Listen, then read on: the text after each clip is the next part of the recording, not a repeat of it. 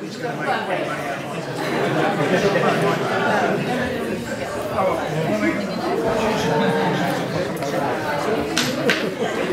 to So You Think You Want to Start Your Own Business.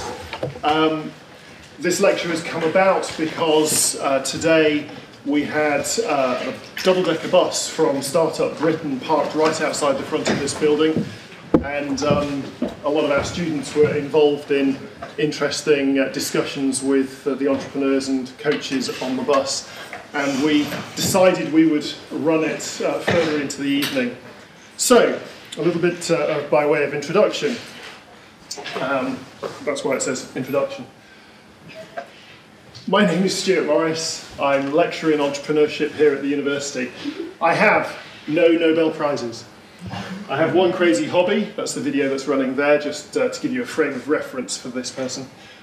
2 startups currently underway. I have had 2 businesses go bankrupt. I have 5 children, some of whom are here. Yeah, I felt I needed them to come, otherwise there might just have been 3 people in the room. I am currently a director of 8 companies. I've been a magistrate here in the UK for 10 years. Now, for those of you not familiar with the legal system in the UK, the Americans have a concept of volunteer firefighters. In the UK, we have the concept of volunteer judges. So over the last 10 years, I have adjudicated on 3,500 cases. And I have been involved in 14 startups in the last 18 years. And this term, I'm teaching 230 students on a course called Practice of Entrepreneurship. Some of them are here. Okay, now they're trying to put me off. So, that's a little bit about me. I teach entrepreneurship, but I'm also a practical entrepreneur. So, you've arrived, and you've come for an hour of your life, which you hope will be profitable. Well, you were all given 2 pence on your way in. So you're 2 pence up on the evening already, although we will be doing an activity with that, and trust me, many of you will not leave with your tuppence. So, for the budding entrepreneur, what I hope in the next hour is to give you some encouragement, some war stories, some tips to remember, but primarily some belief in yourself that this is something worth doing. For the person who wants to change the world, the same. Because entrepreneurial spirit is not necessarily about running the next Facebook or eBay or Google. Entrepreneurship is often about changing the world in a very humble way. And for example, a couple of weeks ago I was in Istanbul teaching entrepreneurship to a bunch of Turkish journalists, which sounds like a bit of an odd one. Turkey has more journalists in prison than any other nation on the planet. Today there are 74 journalists in prison in Turkey simply for being journalists. And we were teaching people who have the courage not only to be journalists in that environment, but also are trying to start their own business and live by their journalism. And so they were never going to be wealthy, they were never going to make millions of pounds in that environment, but they are trying to change the world. And the entrepreneurial spirit is as much about charity, social enterprise, and profit as it is about anything else. And for those of you who are the friends and family of entrepreneurs, what I hope to give you is something of an understanding of the madness that grips the mind, so that you might look at them perhaps with a little more pity than irritation. So, the first question, what is an entrepreneur? And I'm going to read a little section. The Lean Startup, a really excellent book in case you are seriously interested in starting your own business. So a little quick quote. A startup is a human institution designed to create a new product or service under conditions of extreme uncertainty. So for most of us, we try and live in a world where there is a degree of certainty. For the entrepreneur, we have to live in a world where there is uncertainty, and often it's very extreme. So, what is an entrepreneur?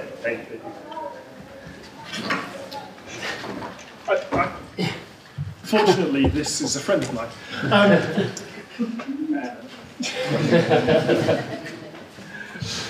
I should have done what I do to my students, which says, if you're going to be more than 2 minutes late, don't bother pitching up. So, an entrepreneur is somebody who wants to create something. They may want to create something where there is nothing, so something completely new, or they may want to create something better than there is now. And I don't mind which definition you're using. How do entrepreneurs think?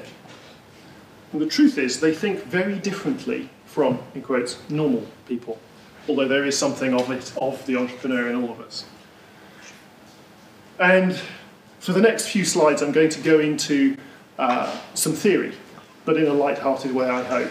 If there are questions, do please fire them out. Traditional business school teaching, and bear in mind I teach in the Henley Business School, one of the top 1% of business schools in the planet, and it is a very traditional business school, teaches business in this way. To the extent that we can predict the future by using tools like market research, we can control it. So an MBA graduate looking at doing something new will spend an awful lot of time and money on research to try and understand what the future is likely to be. What research into entrepreneurs tells us is that they believe that to the extent that we can control the future, we do not need to predict it. And here I have a fine example, the iPhone. But it's a good example of the point. When Apple created the iPhone, had they gone out and done market research and said to the public, do you want a phone with one button? The public would have said, no, we like our phones with buttons. Their courage was to bring out something dramatically new in the face of market research that would have told them not to. So actually Steve Jobs famously didn't like doing market research. He thoroughly believed that he could control the future and therefore didn't need to predict it. And to a degree, given the success of Apple, he was right. As an aside, the little loudspeakers in iPhones and iPads, Apple is now the single largest manufacturer of loudspeakers on the planet. Just a bizarre, they've done more research into small design of loudspeakers than any other company. So we call the difference between these causation, if this, then that. Effectuation tends to be the way entrepreneurs think. So, another one. The causal view of the world is on expected returns. So an investor investing in a business, if I put my £100,000 into this business, the investor is expecting in 3, 4, 5, 10 years' time to get 5, 10, 15, 20 times his initial investment back. VCs, venture capitalists, when they're looking at funding an entrepreneurial startup, are looking at it purely in terms of how much am I going to get back later down the line. Entrepreneurs look much more at, can I afford to lose the money we're investing? We're going to do this. What's the worst that can happen? Can I afford the worst that can happen? And this is a very, very common difference between the way MBA graduates think and entrepreneurs think. Not necessarily, you have to dig quite hard before they'll admit that this is how they think, but it is there. Again, the way large companies do business, competitive analyses. They delve into what their competitors are doing very, very hard in order to work out where they're going next. Entrepreneurs tend to be much more about doing alliances with people in order to bring in the resources they need to get the project off the ground. These are huge generalizations, but we certainly find them to be largely true. Again, large companies tend to think in terms of pre-existing knowledge. What do we know and what can we extrapolate from that? Startups and entrepreneurs tend to work on the exploitation of contingencies. These guys are staff, so I'm going to forgive them.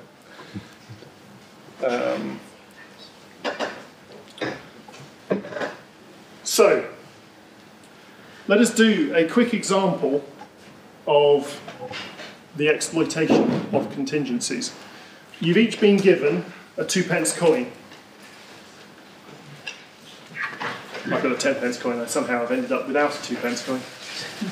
What I would like you to do is find a partner. It can be the person sat next to you, but not yet. Wait till I've given you the instructions. And each toss your coin in the conventional and traditional manner. If you get 2 heads, do it again. If you get 2 tails, do it again. If you get a head and a tail, whichever of you got the head gets both coins. Okay? So, what we will do is we'll end up, after the first round, half of you without a coin. Yes? Everybody clear on that? Any questions from the back there? No? Okay. Teachers have pets. What's less known is that teachers have nemesis. And she's hiding. Anyway, what we'll then do is the winner from the first round needs to find another winner from the first round. So it's probably somebody sitting quite close to you at this point. And do it again. So after the second round, we should have 3 people sat down with no coins, and 1 person, every 4th person, now with 4 coins. Are you still with me? Right. I'm thinking we're going to be of the order of 6 or 7 rounds. By the time we get 5 or 6 people still standing, we'll have them down the front for a playoff. Okay? Go for it.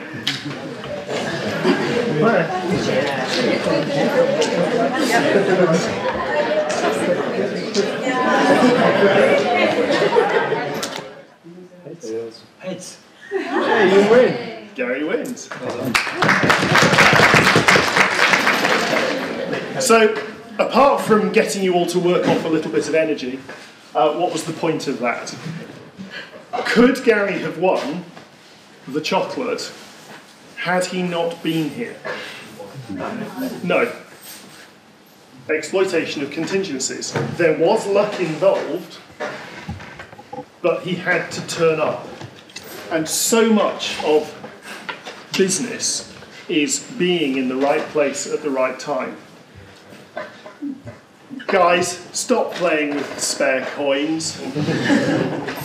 So much of business is being in the right place at the right time with your eyes open to take advantage of the opportunities that arise. Carrie, Yeah. I'm about to embarrass you, but I just thought I'd give you a moment's warning. That's fine. Last year, we talked about, I was teaching about networking. Networking is a really, really useful skill that I don't have particularly well. I go to networking meetings, I meet lots of people, and then I forget who it is I've met. Carrie came up to me after a lecture one day and said, "How do you do this networking thing?" And I said, "Come to the next networking event." And she did. And met loads of really interesting people. And she left that room with a big sheaf of business cards. Now, she turned up. She engaged in the activity despite being quite scared. Is that a fair description? Underestimated, Yeah, okay, you were absolutely petrified. Yeah. But she did, and she tried. And now she's got a group of contacts for placements, summer holiday jobs, perhaps even a job after finals, that she would never have had she not stepped up in the first moment. Okay, that's my laptop complaining that the battery is dying.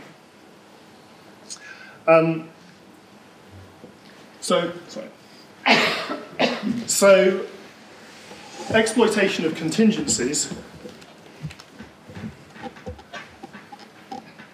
is about seizing the moment, about being there, choosing to be there, and doing it. the coins example I saw done at a meeting with 400 people in it, and we were all asked to bring our own pound coin. At the end of the exercise, somebody had a hat full of £400 coins. Did anyone else dip into their pocket and take another one out and have another go? Sorry? I reached into my purse out and I was like, first 2 people out, and try again, and then no one else Exactly. tried, so I failed. I tried. Worth a try. Spotted you, I'd have done the same. We've got to try that.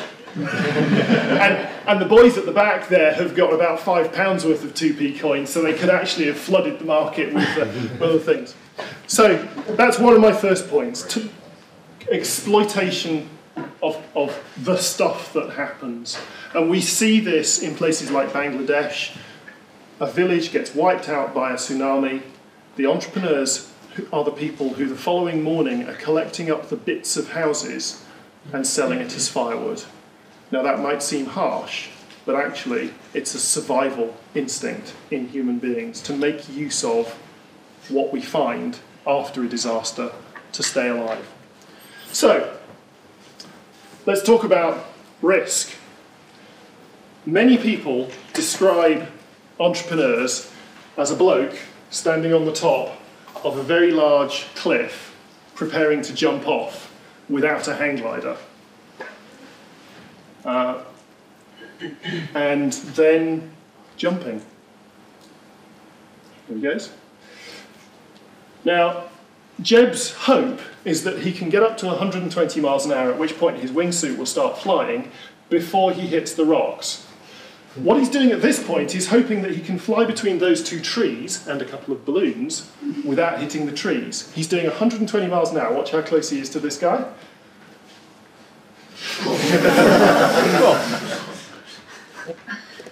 Yeah. Even for me, this is a little too risky. He then flies out over the valley and deploys his parachute. This is one of the most experienced wingsuit flyers in the world.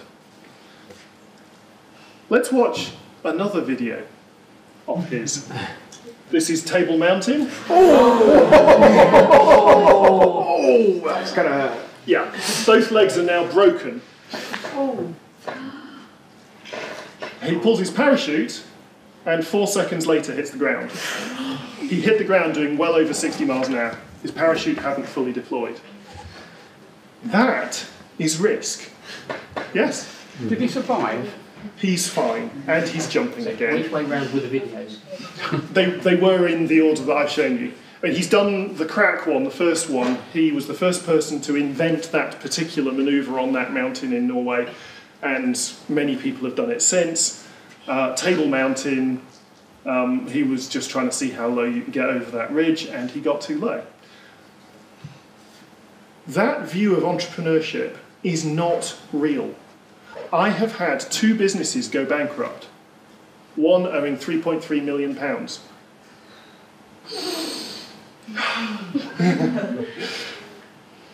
Two of my friends and employees in that business, 3 of my friends and employees that are in that business, are in this room. It hurt a lot, guys, didn't it? Yes, nods all round.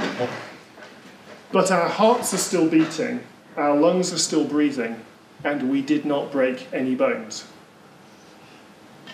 The point I'm trying to make is that the risk of the entrepreneurial life is real, but it is not life-threatening. It isn't the same of throwing yourself off a mountain with a wingsuit. And to that extent, be encouraged. What's the worst that can happen? Yes, it's horrible, but it isn't complete and total disaster. The other thing about the entrepreneurial life is that you don't have to start throwing yourself off a 3,000-foot high mountain. You can start jumping in puddles. You can have the safety gear. I feel the cars, Wellingtons, are absolutely essential at this point. And the beautiful thing about this little video is he makes mistakes, but they don't hurt. But he learns that the edge is a dangerous place to be. So the entrepreneurial life does not have to be all or nothing. It does not have to be death or glory. And there are ways in which you can start a business that doesn't involve raising millions and millions of pounds of venture capital. You can start a business with next to nothing, and there are people in this room who started businesses with no more than a month's salary in the bank, if that, and who have made a living for many, many years onwards. It's not always comfortable, but it is doable. The other important thing is that you need to learn from your mistakes. And actually, as human beings, we learn much more from our mistakes than we do from our successes. Thomas Edison famously quoted after the sort of something like 1,000th failure of making a light bulb, "Why don't you just give up?" I have not failed 999 times. I have simply found 999 ways of not making a light bulb. James Dyson, with his bagless vacuum cleaner, something like 700 prototypes before he got a machine that actually worked the way he thought he could sell it. And every Dyson vacuum cleaner since has been a significant improvement on the early models because he's continued to innovate. The entrepreneurial life takes a lot of effort, but our mistakes are what we learn from most. They are the things that propel us forwards. Right. So, are entrepreneurs adrenaline junkies? No. Most entrepreneurs believe that they can control the risks. Now, this is one for the friends and family of the entrepreneur. You're watching your loved one take what to you seems like an insane risk. And just like Jeb jumping off the cliff, he thinks his skill is going to be sufficient to do the task. The entrepreneur believes that they have thought of everything they can think of, they have minimised the risk to the level that they're prepared to accept, the affordable loss concept, and then they go for it. So now we're going to do another little exercise. I need a volunteer. Richard has his hand up first. I have 3 vessels before us. You being first, you get the one you can see in. So we have orange chocolates and silver chocolates. I did say there was chocolates tonight. And you can see in the glass that they're roughly 50-50 distribution. I guess, yeah. Yeah. Your challenge, close your eyes, predict whether you're going to get a silver or an orange. Okay. And then, with your eyes still closed, pull. Orange. Yes. And for your, you get another one as well. Oh, okay. Do I have to No, predict it? you can just take the second one. Oh. See, sometimes entrepreneurship and luck is generous. It wasn't you. luck. Yeah, he was very, very carefully predicting where he was going. So, a second volunteer, please. Come on. I have a glass with chocolates in it. What colour? Is it between silver and orange? What colour? Pink? Close your eyes. Hands in. You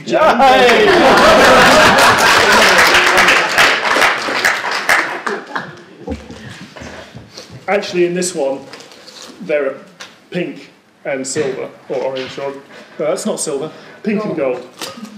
So, and usually, when you run that one, people pick one of these 2 colours because they can't see what's in this one. One more. Come on, then.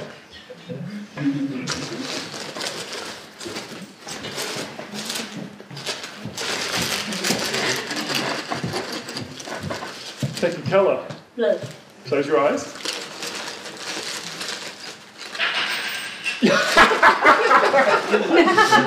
Sorry, she got the blue one, so yeah, you may have another. Actually, let's be kind. You can have chocolate as well as the little green man. Thanks. Okay, so what's the point here? We have, in a sense, 3 games. The first one is a game of prediction. You can see what's in the glass, you know what the options are, you can calculate the odds, and you predict which one you're going to pull out. The second one is a game of risk. You don't know what the odds are. In fact, the only thing you think you know is that there are chocolates in there. The final one is a game of uncertainty, because there are all sorts of random things in there, including a £5 note.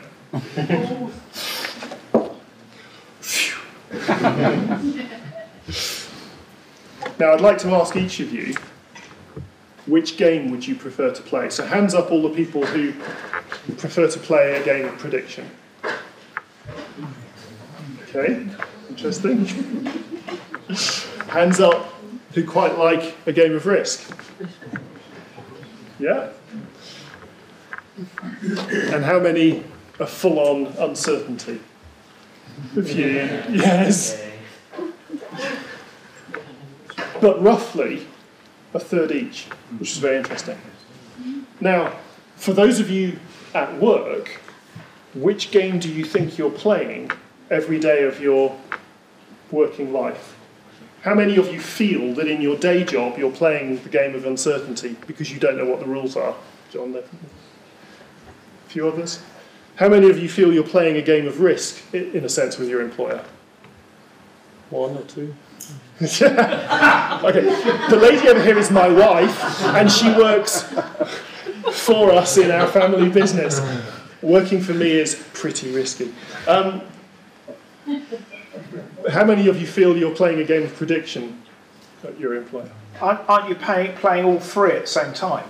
In many senses, Because yes. they're a mixture of everything in every day. Yes. Yeah. But it's interesting how we feel comfortable in one place or the other, and how those who are happy in this place are I prepared didn't to say I was live. happy. It's the way you're there. So, on a question, and at the end you can all pull a chocolate. One of the most important things, and this took me years to learn, so I'm sharing it with you, and after 35 minutes. What does success mean to you? There is no point in starting a business that is going to deliver a handful of coppers when what you want is the Aston Martin. If you look at your business model and it's simply not capable of delivering what you want, go start another business, because this one's not going to cut it for you. Is what you want the wildlife of Bollinger and parties? You need a business that's going to support that. The big corner office. Guys, did I not have a nice big corner office? Yes, they're all nodding at the back there. Is it the perfect landing after the perfect day's flying? This is me, by the way, after a perfect landing, after a perfect day's flying.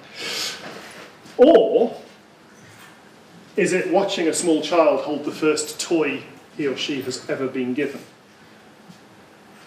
And understanding what for you is the definition of success is absolutely vital. Let me tell you a little story about something we did in Moldova. Moldova is Europe's poorest country. It's a tiny little state about the size of Wales, 4.5 million people, tucked away between Romania and the Ukraine. When they declared independence in, I think it was 91, the Soviet, or the remains of the Soviet Union, turned off the oil, the gas, the electricity. The country went dark. Within 3 years of independence, 98% of the population were subsistence farming, and they were, on average, living on less than $1 a day. It was an incredibly poor place. A friend of mine started a business there. It was the first European or Western-owned technology company in Moldova. I joined them in 2002. This business was started in 2000. In 2003, we had 135 employees. With those 135 employees, we were paying 4% of the nation's income tax. So it was a bit insane. We were feeding 3,500 people a day because each of those employees was paying the food bills for their entire extended families, the grandparents, all of the aunts and uncles, the entire extended family. For me, 4 years of my life flying to this little tiny country, I knew all of the aircrew of Moldovan International Airlines by first name, all three of them. For me, lifting that nation out of poverty became a bit of a mission. Today, the IT industry in Moldova has 40,000 employees and represents 10% of GDP. 39 out of the top 40 IT businesses in Moldova are led or managed by people that joined our company in the early 2000s and have now left and gone to grow the business.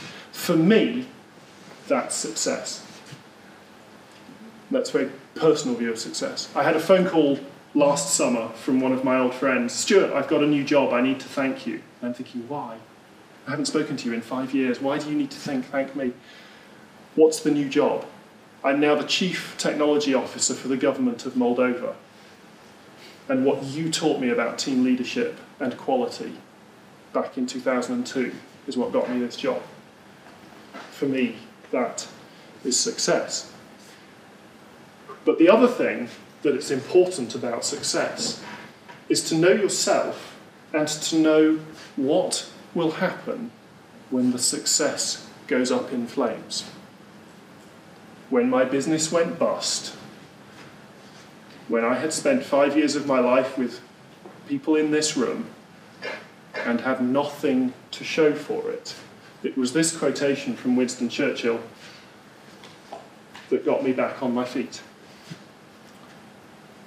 I'm not going to you read it at the back there. He said this in 1941, a particularly dark time in European history. So that leads on to the quadruple bottom line. Any endeavour must have a financial bottom line.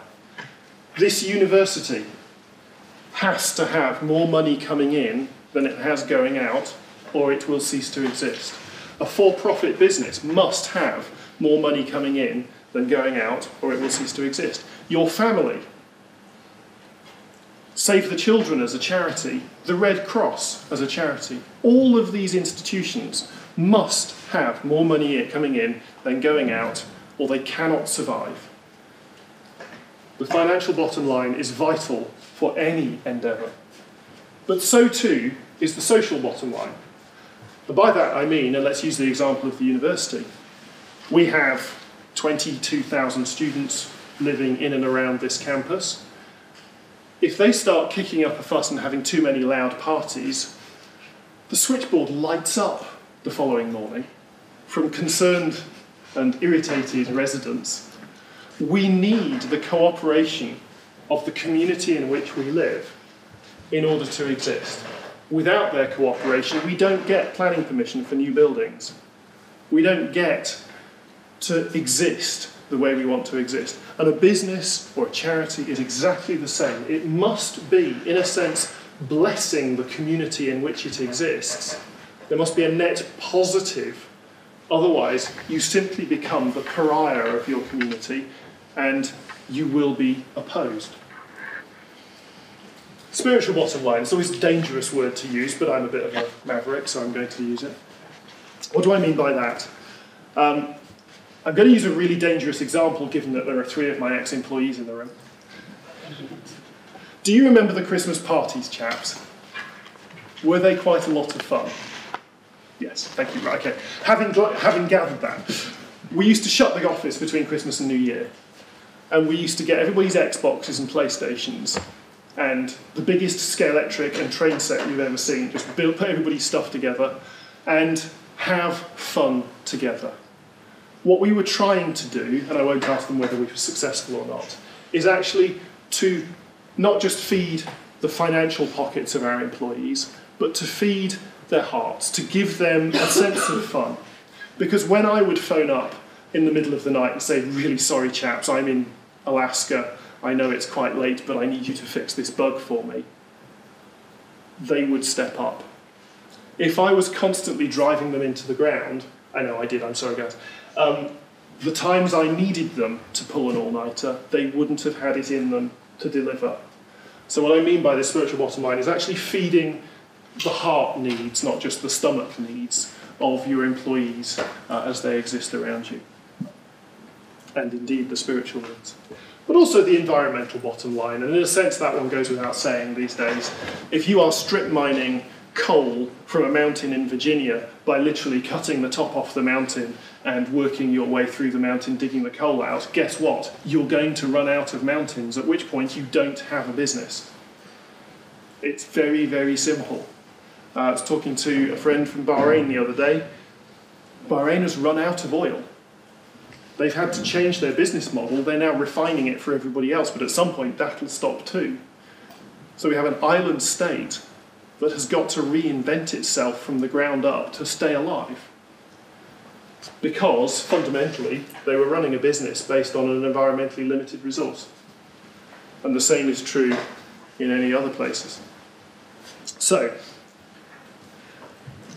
why are you doing this? Why do you go to work? Why are you starting your own business? Why are you even contemplating starting your own business? Because on their deathbed, nobody ever said, I wish I'd spent more time in the office. I can promise you that one. So one of the questions you need to ask for yourself is, what is it you want to leave behind? What is the legacy that you want from the business? And how will your business get you there? And this comes down to a very interesting question. Are you a leader or a manager? And there is a very important difference. You need to know and understand yourself when you're running a business. If it's just you running your business, then you don't really need much by way of management skills. You can tell yourself to get up in the morning, you tell yourself to get on with it. If there's a team of you, you're going to need somebody who can manage and somebody who can lead. You need to build your team to complement and not duplicate yourself. Steve Jobs famously said that without Steve Wozniak, Apple would not have existed. Who's the other guy I was thinking of? Sorry, I was going to use a really succinct example there and it's just gone completely from my head. Richard Branson often says, find the best people you can and hire them. Because he knows that he's not a marketing expert. He knows that he's not an HR expert. If you are going to try and hire lots of people like yourself into your business, you're going to run into the buffers. Your business will not carry on and expand. You need to have the courage to say, I can't do this. I need somebody else to come in and help me. And the final point, never ever give in. I will come back to that again. What is failure? I've spoken a bit about failure. I'm quite good at failure. I've done it very well for a number of years. Is insolvency or bankruptcy failure? Yes, a business might go bankrupt. One of my businesses went bankrupt. There were mistakes we had made, but primarily we went bankrupt because of the international banking crisis. Our customers were banks. They stopped spending money. There was very little we could do about running off the end of a cliff at that point and running out of cash. Had we failed? In some ways, yes, but fundamentally, the business failed not because of anything we did. In fact, we did our very best to keep it alive. Is failure not delivering? How often have you ordered something from a company and they've not delivered what you ordered? That's failure, not delivering on the promise. Giving in is my favourite one. Yeah, if you give up, have you failed? But perhaps more importantly, not trying again when failure does happen. Pick yourself up. Your heart is still beating, your lungs are still breathing. Learn the lessons that need to be learned and get on with the next idea or the next business. But certainly not trying in the first place is perhaps the biggest failure. To sit afraid and not go and try and do it. So here is a quote, quite a long one, so I will read this one out because at the back I'm guessing you're struggling. It is not the critic who counts, not the man who points out how the strong man stumbles or where the doer of deeds could have done them better. The credit belongs to the man who is actually in the arena, whose face is marred by dust and sweat and blood, who strives valiantly, who errs, who comes short again and again, because there is no effort without error and shortcoming. But who does actually strive to do the deeds, who knows great enthusiasms, the great devotions, who spends himself in a worthy cause, who at the best knows in the end the triumph of high achievement, and who at the worst, if he fails, at least fails whilst daring greatly, so that his place shall never be with those cold and timid souls who neither know victory nor defeat. Theodore Roosevelt in 1910. That comes from a much, much larger speech written in a very, very arcane form of English. Only a century ago, it's still quite a hard read. This section is known as the Man in the Arena speech. You can Google it, it will come up. But the fundamental truth here, this last bit, if he fails, at least he fails whilst daring greatly, so that his place will not be with those cold and timid souls who neither know victory nor defeat. If you are an entrepreneur, if you want to start your own business, do it. Get all the help you can get. Come to me if you're at the university. Find people around you who can support you. In Reading, we have a thing called the Family Business, a group of local entrepreneurs who get alongside other entrepreneurs and just encourage and mentor and help them to build their businesses. There is plenty of help. In fact, in the Family Business, we have a joke. We are a community of fellow sufferers. We are all in one way or another addicted to startup. So, to take away, and this is pretty much my last slide, the entrepreneurial attitude epitomised in Churchill's Never Give In. Very few entrepreneurs end up in their original line of business. Richard Branson started selling records from the back of a van. In fact, he didn't have any stock. What he did was put adverts in the back of NME, a magazine, saying, tick which record you want to buy, send us your cheque, and we'll post it back to you. He then received the paper cutouts, because it was before the days of the internet, young people, and banked the cheques, went to his local record shop and haggled, bought the album, he hoped, at less than he had just charged you for it, and posted it to you. He started that business for no more than the cost of a back page advert in a magazine. And where is he now? Trains, planes, not yet automobiles. But only a relatively small part of Virgin's business is record sales. He has not ended up where he started. He also has a number of failures. Virgin Cola. Does anybody remember Virgin Cola? Yeah? Coke put them out of business. It cost Coke 3 months of basically selling Coke at a penny a bottle to the supermarkets. But guess what? Supermarkets are fickle. If they can buy it for a penny a bottle from Coke or 30p a bottle from Virgin, who are they going to buy it from? That's exactly what happened. And finally, remember, and I say this acutely aware that some of my children are in the room, business is not the first order of business on your agenda. You are. If your business is not feeding you, not just for your stomach, but in your heart, in your soul, you're in the wrong business. Your business needs to be supporting you. You are not its slave.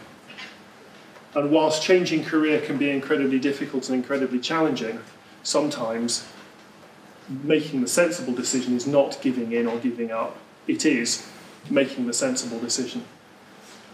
And let me encourage you that sometimes being an entrepreneur and starting your own business is a sensible decision, especially for you undergraduates who are looking at a graduate recruitment market that is somewhat dodgy. We have two guys who tomorrow, they were finalists this summer. They both got firsts from the systems engineering, so they're both geeks. I have been mentoring them over the last few months, and tomorrow a sales guy who's working for them on a commission-only basis is carrying 2 prototypes of their product to Los Angeles to go and demonstrate it to Beats by Dr. Dre. If they don't have a deal from that, which I will be very surprised, they will go and keep trying. But what they've done is looked at the entrepreneurial life and said, this is a lower risk strategy than trying to get a day job.